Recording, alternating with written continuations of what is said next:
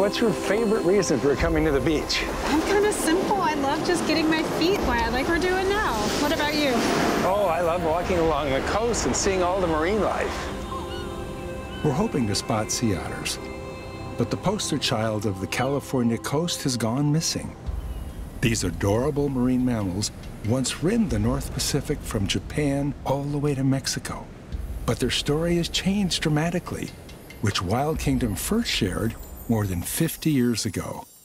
This is the habitat of one of our continent's rarest and most interesting animals, the sea otter. Once, because of extensive fur trapping, they nearly became extinct. Now they are protected, and extensive conservation studies continue in an effort to rebuild the depleted population. Of the three types, only the endangered southern sea otter is found in California.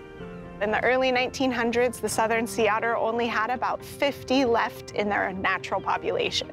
Today, our population of southern sea otters hovers around 3,000. That number has not significantly increased in recent years, and a lot of that is due to geographic constriction.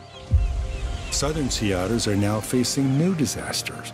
Their home has been eaten out from underneath them by rampant sea urchins. And they're being attacked by white sharks, a new phenomenon for Monterey Bay, which is a prime sea otter habitat. Marine ecologist Sal Jorgensen surveys the shark numbers to monitor this volatile situation. So we're headed to the southern part of Monterey Bay. This is a very rich feeding area.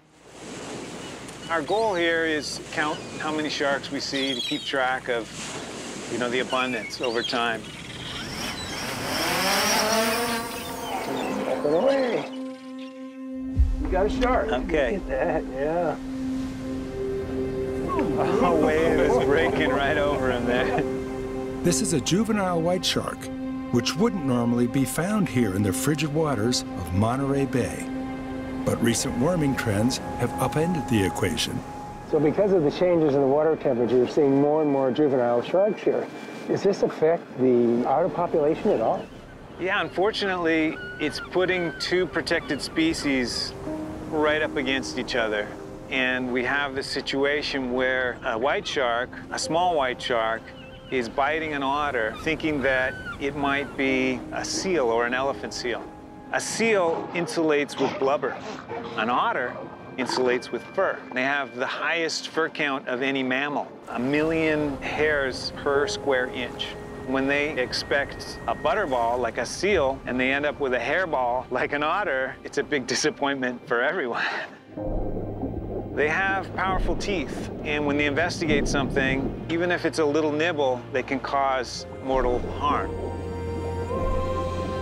Down the coast, at the Aquarium of the Pacific in Long Beach, California, wildlife conservationists have stepped in to help this struggling species. Hello. It's so nice to meet you. I'm Megan. Nice to meet you, too. Hi. I honestly cannot wait to see the otters. Yes, I'm so excited to show them to you. We have some fantastic female otters that we're ready for you to meet. Come on back. Okay. Welcome to our behind-the-scenes sea otters. Before we meet our sea otters, we will be putting on our N95 mask. Okay, masking up from Mask here on up. out. I don't see anything yet. Oh, yes, I do. Here it comes. So we have two of our adult female southern sea otters, Millie, and then behind her is Chloe. Wow. Look at them. They're actually a lot bigger than I thought. How much might they weigh? Right now, Millie is weighing about 55 pounds, and then Chloe is a little smaller and a little more average for a female. They eat about 20 to 30% of their body weight per day, Wow. which is an incredible amount. You want to give them a snack? I sure do.